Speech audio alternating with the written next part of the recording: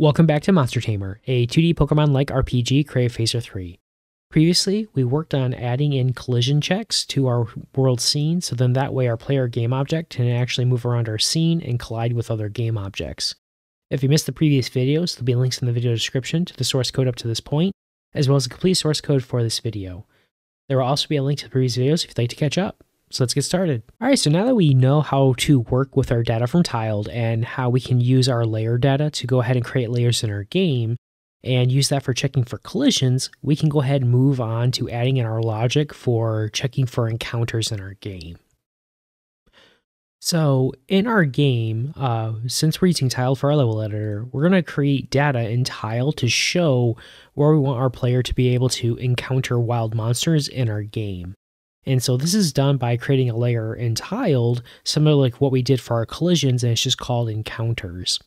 And when the player enters one of these areas for this layer, we want to add logic to check to see if they encounter a monster. And so this is just going to be random. And so there'll be a small chance that the player can encounter a monster. And if so, we want to switch to our battle scene. And so for us to go ahead and do this, what we're going to do is we need to go ahead and load in a new asset. So if we can come to our preload scene, let's come to where we load in our world assets, and let's jump over to our world asset keys. And we're going to go ahead and add in a new asset for our encounter zones. So this is going to be similar to our collision image, and it's just going to be an image for our encounter zone, so that way we can easily see in our scene where the player will encounter monsters. And so for our asset, we're going to go ahead and call it world encounter zone, and we'll go ahead and update our key to be the same as the value. Then back in our preload scene, let's go ahead and copy our logic for one of our images. And we'll go update our reference, so we'll have our world encounter zone.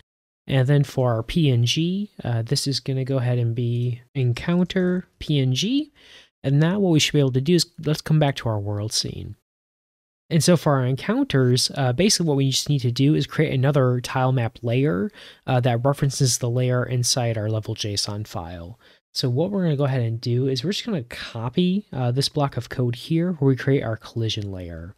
And so after we create our collision, we'll go ahead and make a new variable. We're going to call this encounter layer. And for our layer, we need to reference the we need to go ahead and reference the layer with the name encounter. So if we jump over to our assets, our data, and our level JSON, we should see there is a tile layer with that name inside our level JSON file.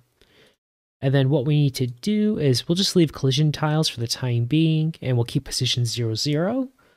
And then we'll go ahead and update our check, and we will update our error message. And so we'll say encounter layer using our data from Tiled. Then what we'll do is we'll go ahead and update our alpha, and we'll keep the same configuration here for debugging, and we'll also set our depth to 2. And so if we want our layer to be visible, what we need to do is go ahead and create our tile set, similar to like what we did for our collision tiles before. So let's go ahead and copy our logic here. We're going to paste that above our encounter layer. We'll update our variable, and we'll do encounter tiles. For our reference, it's going to be encounter, and we need to update our asset. So this is going to be our encounter zone. We'll update our if statement, so we'll encounter error while creating encounter tiles from Tiled, and then we'll go ahead and pass this in when we create our encounter layer. All right, so if we go ahead and save our changes, we should be able to go ahead and test our scene. And so we'll see right away at the top of our scene, our grass now has yellow over it. And this is our actual encounter layer from our data in Tiled. And if we go ahead and move up enough, we should see that our yellow is only over our grassy areas. All right, so now to actually add our logic for checking if there's an encounter, what we need to do is we need to know when the player finishes moving. And when that happens, we want to go ahead and run some logic to check to see if our player actually encounters a monster in the new tile they've just entered. And so to do that, we're going to come down to our player instance, and we're going to go ahead and reference our sprite grid movement finish callback property. And we're going to add in a new callback. And so what this will do, this is the callback we added to our character class. And so this will be invoked once our character's movement is finished. And so when this happens, what we want to do is we're going to make a new method on our world scene class. We're going to call this handle player movement update. And what we'll do is we're going to come down to the bottom of our class, and let's go ahead and add in that private method. All right, so what we're going to want to do in this method is we're going to need to check the position of our player against our encounter layer and see if a tile exists. So similar to what we did for our collision checks before we moved our player, now we're just going to do our check after the player moves, and we'll use the player's current position. And so to do that, we actually need to go ahead and store a reference to our encounter layer on our class, so then that way we can use it down in our handle player movement update method. So what we'll do is we're going to change this to a property on our class. We'll do this, and we'll have our private property. And then what we'll do is we'll come to the top of our class. Let's go ahead and add in that property. And we're just going to copy this type real quick. And this will be our phaser tile maps, tile map layer. And then what we need to do is just update our references really quick. So let's copy this, paste it here, and we'll paste it here. And then so what we'll do is we'll come back down to our method. And then what we're going to do is we're just going to add a safety check just to make sure our encounter layer actually exists. And if it doesn't, we will go ahead and return early. And if our encounter layer does exist, what we're going to do is we want to check to see if this is an encounter zone. So we're going to make a new variable, and we'll do is in encounter zone. So if our player's in the encounter zone, then what we need to do is we need to check our encounter layer, and we want to do our get tile at world XY. And this will just expect our position. So this is going to be our player, our sprite game object, and the X value, and then this player, sprite, and then our Y position. And then we're going to go ahead and pass in true, so then that way we get a tiled object back. And we're going to check to see if our index does not equal -1. And if it is -1, and so if our player is not in an encounter zone, we're just going to go ahead and return early. And so what this means is if our player is moving, if we enter an area that's not in the yellow, we would be false for in the encounter zone. So we don't need to actually check to see if a monster gets encountered, versus if our player moves into the yellow zone, we need to do this check. So after our if statement, what we're going to want to do is we're just going to add a console log statement, and then that way we just have some logging so for testing our changes. So real quick, I'm going to come up to our create method. Let's copy one of our console logs, and I'm going to paste that below our if statement. And what we'll do is grab our method name, replace create, and then for our message, what I'm going to go ahead and do is we're going to change this to player is in an encounter zone. And then we need to go ahead and add in logic for checking if our player encounters a monster. And so to do that, we need to add a new property to our class. We're going to do a private property, and we'll do wild monster encountered. And this is going to be a Boolean. So I'm just going to set that equal to false real quick. We'll come to the top of our class. Let's add that in. And for our type, this will just be a Boolean. And then what we're going to do is we're going to go ahead and add the init method to our scene.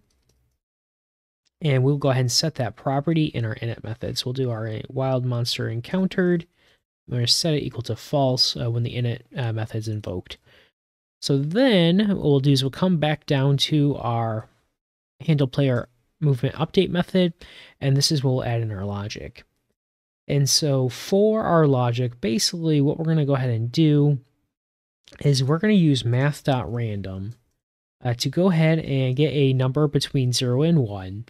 And for our encounters, we just want to see if this value is less than a certain value, and we'll use that to randomly determine if we encounter a monster. And so just to make testing easy, we're going to do 0.9. And what we'll do is we're just going to add an if statement, and if we encountered a wild monster, so if this evaluates to true, then we're going to go ahead and do a console log statement so we can test, and we'll say player encountered a wild monster. All right, and so before we test, real quick, we're going to go ahead and make a minor change to our update method in our class. So currently our player input requires us to keep pressing our arrow keys to make the player move. Instead, we want to have it so if the player's holding a key, our player will keep moving. And so we're just going to change this to our get direction key press down method. And what that's going to do is now when we hold our right arrow key, our character's going to keep moving. So this will just make it easier for testing, so the players can keep holding the key and just be a better player experience for our game.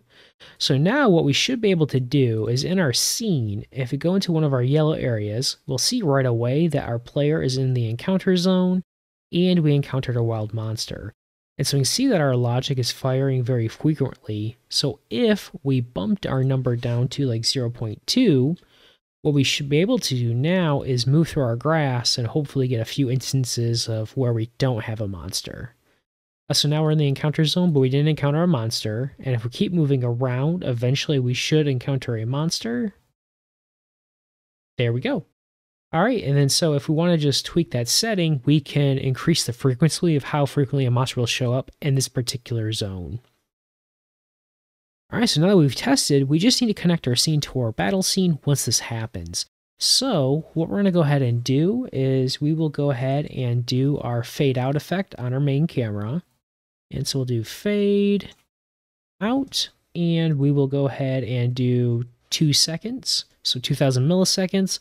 And then once our fade out is complete, so we'll do our cameras, our main camera, and we're going to add an event listener for our event for when that is done. So we'll do phaser, cameras, our scene 2D, our events, and we're going to do fade out complete.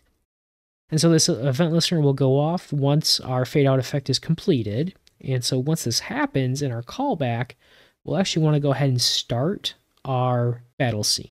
So we're going to do this scene, and we'll do start, and we need to do our scene keys, and we'll do battle scene.